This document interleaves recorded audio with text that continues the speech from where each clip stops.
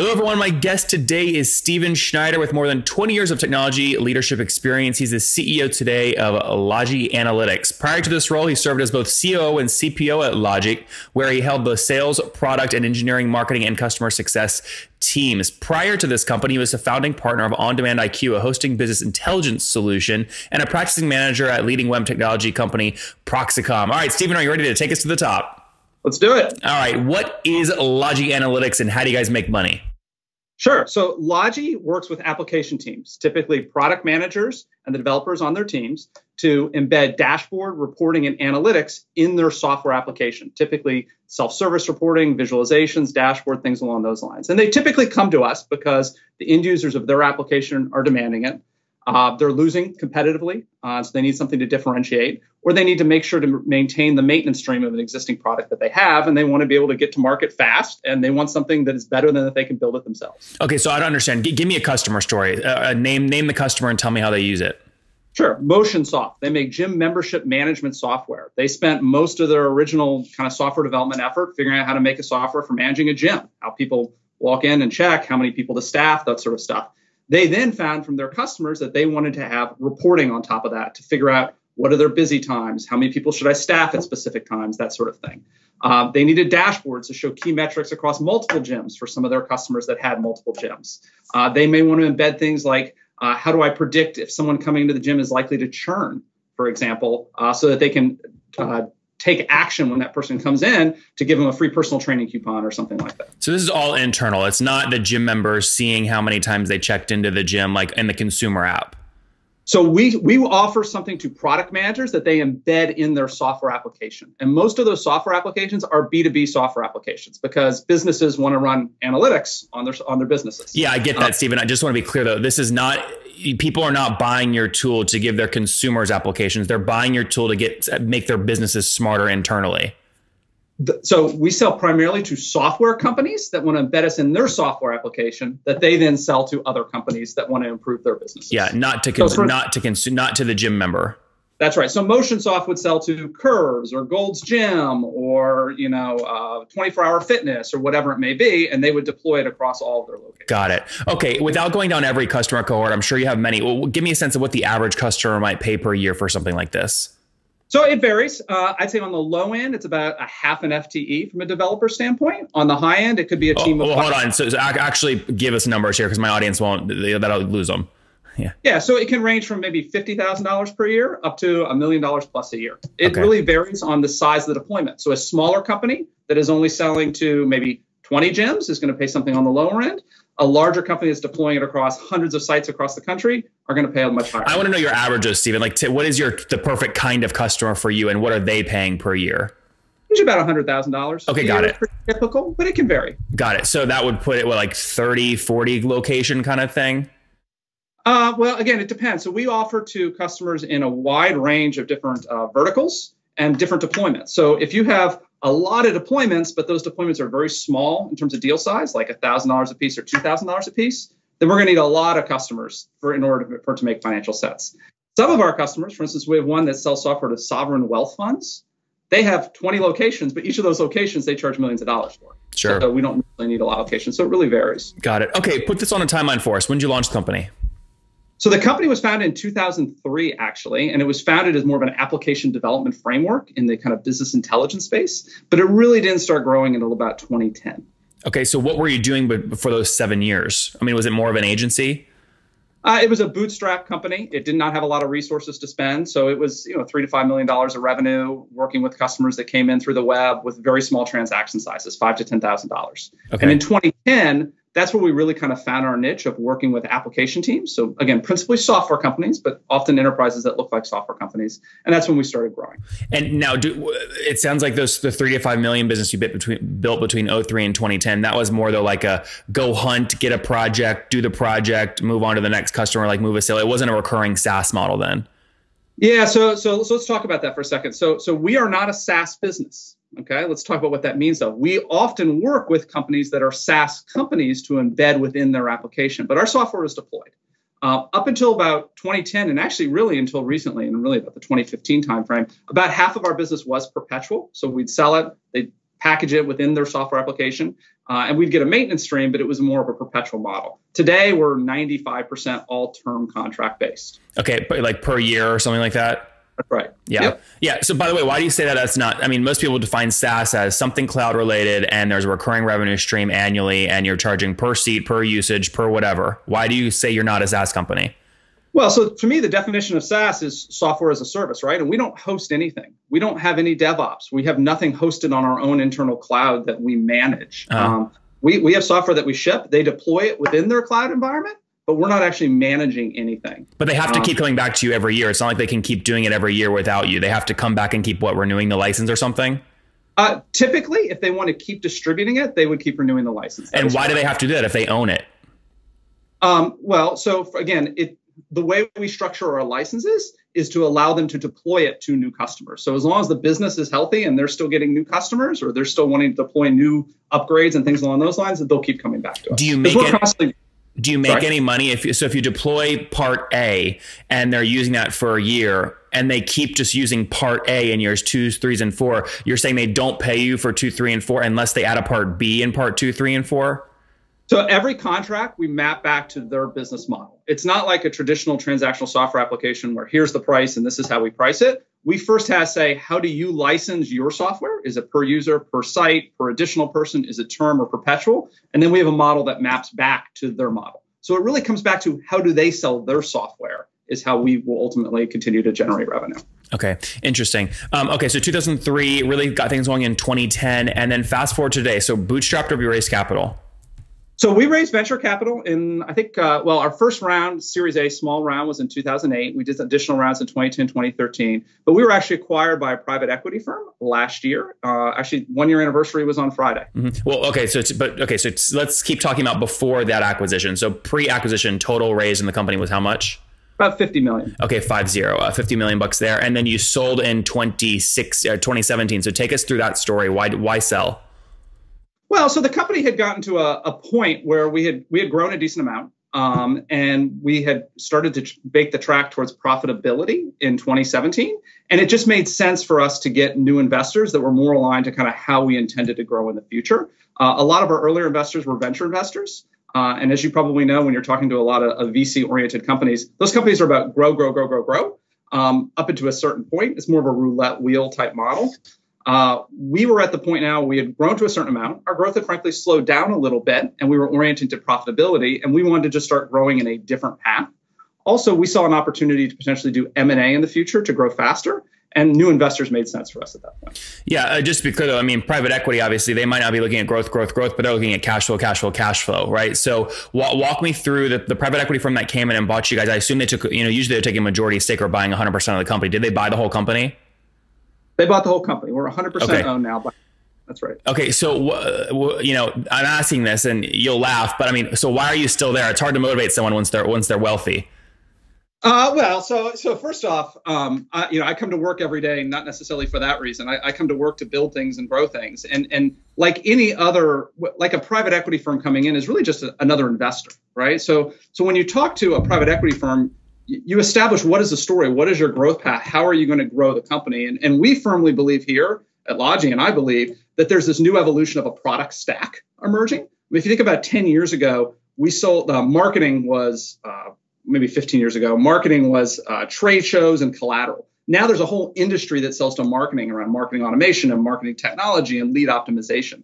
I believe that product managers, which frankly didn't exist 20 years ago, is a new industry that's emerging. And people nowadays aren't going to build products completely from scratch. They're going to go out and get best of breed components to get to market faster and assemble those things into a modern product stack that they deliver. You saw it happen in infrastructure. I agree with that. I can totally agree with that thesis. I mean, this is why SaaS is taking off. Well, and we believe that our next evolution is to go after that space. And we needed, frankly, a partner with bigger pockets that could help us assemble that product stack faster. Yep. So that's the vision. I'm still here and executing. And this was Marlin, by the way, right? Yes. Yeah. Interesting. Okay. Very good. So break down team size. So where are you guys at today in terms of total team?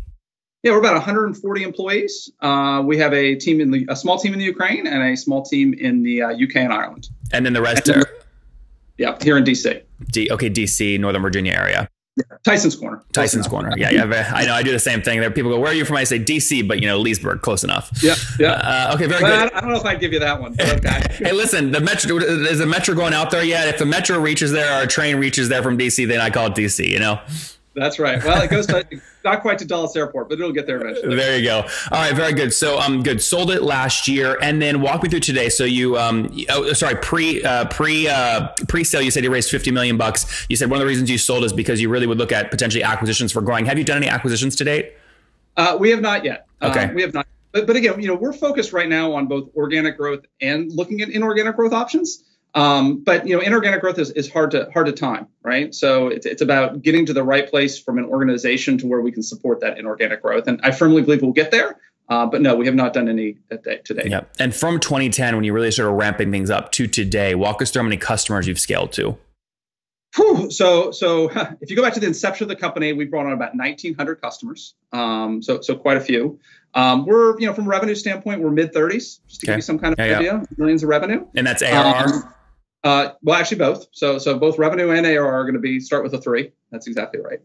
And that's where we are today. And just so you understand, we a lot of small companies think about growth in terms of ARR growth or top line growth. One of the challenges we have in the broader analytics space is you have a lot of companies that raise the VC funding, play the roulette wheel, and just spend a lot of cash to do new customer acquisition without necessarily regard to the economics or building a long-term sustainable business. We're really focused on a long-term sustainable business. So we think about growth as a function of growth in ARR as well as margin growth. So we're profitable today. We intend to continue to be profitable, and we're focused on growing our ARR and our growth and our EBITDA. You probably heard the rule of 40, that kind of thing. Yeah, total. The rule of 40 makes sense, Stephen, and I get it. But I'm going to be counterintuitive for a second. I mean, the flip side of that is you look at Bezos at Amazon. I mean, he famously manages a negative 14%, right, EBITDA margin. There's a reason, because there's a lot of these companies that you gave an example that have raised capital. Yes, they're being more aggressive with CAC. Yes, they're doing that, but that's also because their economics related to net revenue expansion, to churn, are really healthy, and they know if they can spend more upfront, more than anybody else, to get the customer,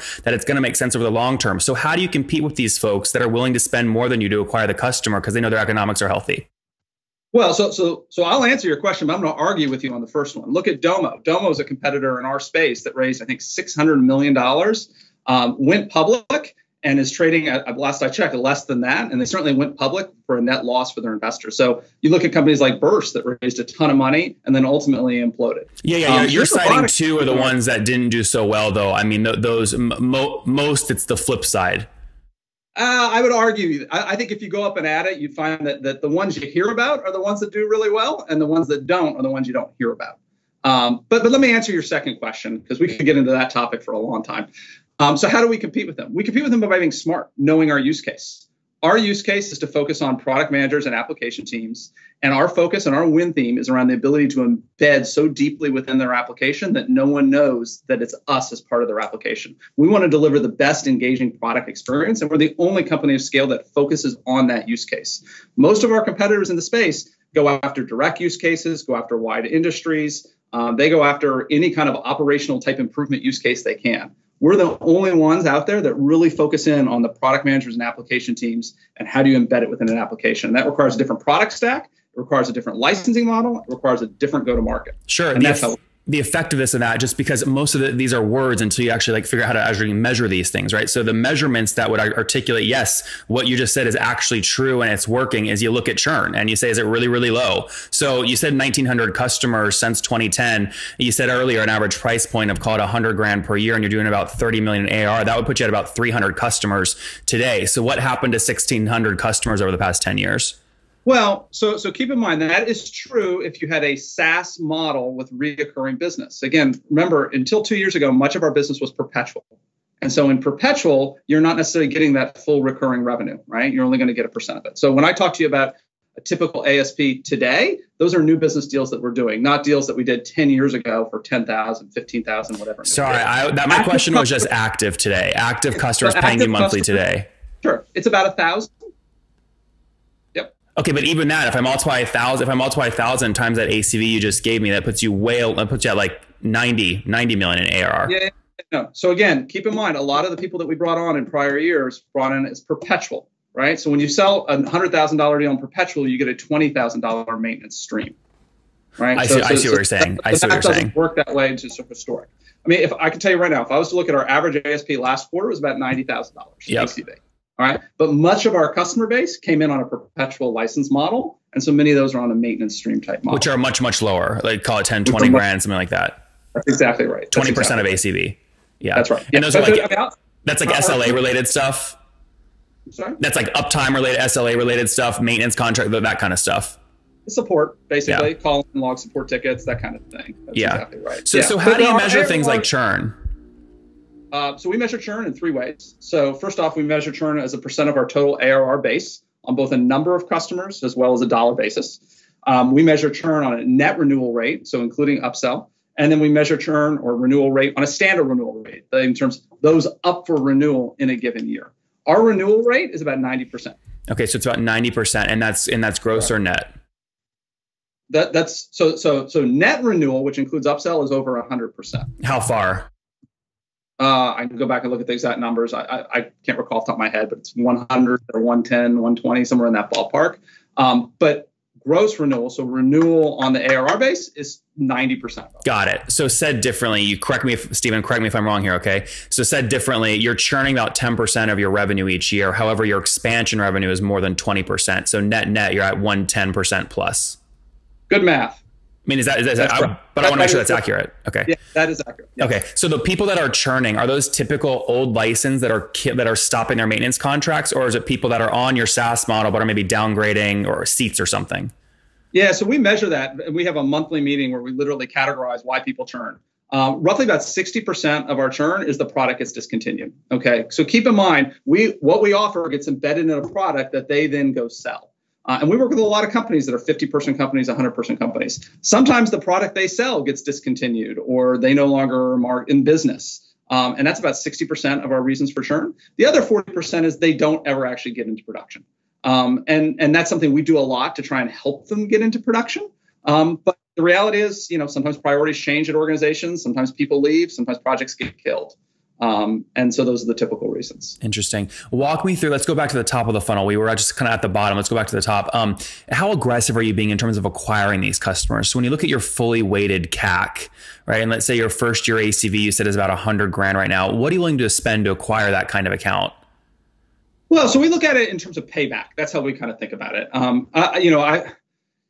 CAC and LTV, I've seen 5 different calculations, and I've talked to multiple different investors on that. And we tend to find that metric is confusing and requires allocation of marketing spend and all that sort of stuff that is subjective. So we look at it as how much do we spend in sales and marketing and how much ACV do we get and what's our kind of rate of return on that. If I look on new ACV that we get versus how much we spend in sales and marketing, it's about a 1-to-1 ratio. Okay, so you're spending $1 to get a new $1 of ARR. There. Stephen, sorry, we cut out there for a second. Just to be clear, so you're spending about $1 to get a new $1 of ARR. 1-to-1. That is correct. Yeah. Yes. Yeah. That's great. And when you are spending that money, so if you're spending $100,000 to get a $100,000 ACV contract, where are you typically spending that? Is it mostly like an inside sales team or direct spend on Google? Where do you see it? Yeah, so it's a combination. So we have an inside sales team that's doing outbound outreach, things along those lines. We have a sales team that is doing what's the word I'm looking for? Web marketing, outbound emails, webinars, all that sort of fun stuff as well. Yeah. Okay. Very good. And then walk us through. I mean, you mentioned lifetime value. Some people live and die by it. Some people ignore it because it doesn't help them drive the business at all. Do you use that at all? And if so, how do you use it? So we look at it. I think it's challenging because you have to build in assumptions around expansion and upsell and things along those lines. And the reality is our expansion and upsell has really taken off in the last year or two. We started to introduce new modules and new capabilities, and that's given us an opportunity to go back to the customer base and add additional value. And so we're getting more of that. So truthfully, we probably do need to go back and reassess our metrics and how we look at that. But we haven't today. We again look at it as how much are we spending in sales and marketing, and what kind of ACV do we get as a result of that. And that's typically how we look at it. Yeah. Last complicated question before we wrap up with some easy ones. When you look at bookings growth, like in a quarter, do you have a target for that? And if so, what is that target? Well, so we do have our targets, right? And we have our targets in terms of ACV from new, ACV from expansion, all that sort of stuff. Again, our plans are built around this growth plus margin concept. So of the 40, I'm sorry, 40. No, this year will be high 20s. High 20. This year will be high 20s. Next year will be in the 30s. Year before that, we were in the teens, and the year before that, we were negative. So we were on this kind of path to profitability, right? And so we think about how are we going to grow our bookings, but we also think about it relative to how much we want to spend to grow our bookings. Yeah. And both Steven, of those hold numbers on. are the teens. I cut you off. I want you to go back to, I rudely cut you off. Tell us how some people don't know that rule yet. So tell everyone how you calculate it. Yeah, so we think about it as growth plus margin, and growth is % growth of ARR on an annual basis, and margin is EBITDA as a % of revenue. Okay, so earnings before interest, tax, and depreciation. It's a measure of profitability, right? And so you just add those two together from a nominal basis, and most studies will show that the most valuable companies have higher GPM, right? So we decided to go on this path about a year and a half ago when we had a negative GPM. And by the way, most of these hyper-growth companies do have negative GPM, and have steadily been growing that year over year. So this year, our targeted growth was in the teens on both ARR growth and EBITDA growth. And we should end the year somewhere in the high 20s in terms of the combination thereof. Yep. Guys, a good public example of this, if you want to dig in deeper, is like MuleSoft, for example. So in 2016, their unlevered free cash flow margin was like negative 5%, but their growth was 75%. So their rule of 40 would put them at about 70 when you're adding those two together. There's a lot of public companies, though, that actually fall below that. Cloudera, a few companies fall below that, but that's the same rule that you're using even as a private equity owned company, correct? That's exactly. It's all about building the most valuable company we can. Yeah. And whether you're public or you're private, what we see is those companies get higher multiples. Yep. Now, when you look at your cash flow margin bottom line, are you including the value of any stock you're issuing to incentivize employees? You don't include that. Okay. So that's some people do. A lot of investors I know actually do include that. They do consider that a hit on cash flow. You don't. No, we do not. Interesting. No. It's the only thing that come out of that are any kind of tax liabilities. And, we have a little bit of debt on our books. So interest payment relative to the debt. Yeah, which is expected if you were just bought by a private equity company. Exactly right. All right, Steven, let's wrap up with the famous five. Number one, what's your favorite business book? Book I'm reading and I use a lot right now is Blue Ocean Strategy. I think it's really, and I have 5 copies of it on my bookshelf, and I give it to employees all the time because I think it's very reflective of the market that we're in. Number 2, is there a CEO you're following or studying right now? No. And I'll tell you why. It's funny. You look at the celebrity CEOs and you look at the press out there. It feels a little bit like Us Weekly or People Magazine. And the reality is, I don't care if Elon Musk is smoking pot on a podcast show or whatever. Steven, sorry. The purpose of the question is to actually discover new people no one's talking about. Tell me someone in Northern Virginia that you just love getting lunch with that no one talks about. Well, I don't know about Northern Virginia, but Jerry Delinsky is one of the operating partners who's current CEO of Longview and is working with a number of Marlin operating partners. And he's someone I talk to every week to get input on sales strategy, marketing strategy, new growth levers, that sort of thing. His name's Jerry Delinsky. Jerry Delinsky. Very good. Number 3, what's your favorite online tool for building your business? Oh, favorite online tool for building our business. So, I spend 8 hours a day in Salesforce. I know that's a very straightforward answer, but that I live and die in that thing. My wife hates it. Number 4, how many hours of sleep do you get every night? I get a solid 8. That's good. I'm not perfect. I don't get my 8. And what's your situation? Obviously, you just mentioned wife. Any kiddos? Yeah. So I'm married 15 years, just celebrated 15 years this year. Wow. And I have an 11-year-old boy and an 8-year-old daughter. Congratulations, Steven. And how old are you today? 42. 42. Last question. Take us back to your 20-year-old self. What do you wish he knew? What do I wish I knew? It's funny. 20-year-old self, what do I wish I knew? I think planning really far ahead is valuable, but you can never get really more than 1 or 2 years out. I think having a longer term goal is fine, but trying to plan out everything meticulously is just going to defeat the purpose. Plan in the next 6 months really specifically. After 6 months to 2 years, make it a little more wide open, and 10 years out, just have a high level goal. But don't try to get any more specific than that because life gets in the way. Guys, life gets in the way. Don't plan too far out ahead. Founded in 2003, really got things cranking in 2010 with his perpetual model and then selling maintenance contracts on the back end. Just recently launched the SaaS model, passed $30 million in ARR, raised about $50 million up through 2016 before he sold to Marlin in 2017. Today, serving over 1,000 active customers. And that's a blend between perpetual licenses on maintenance contracts and new, just kind of pure SaaS revenue.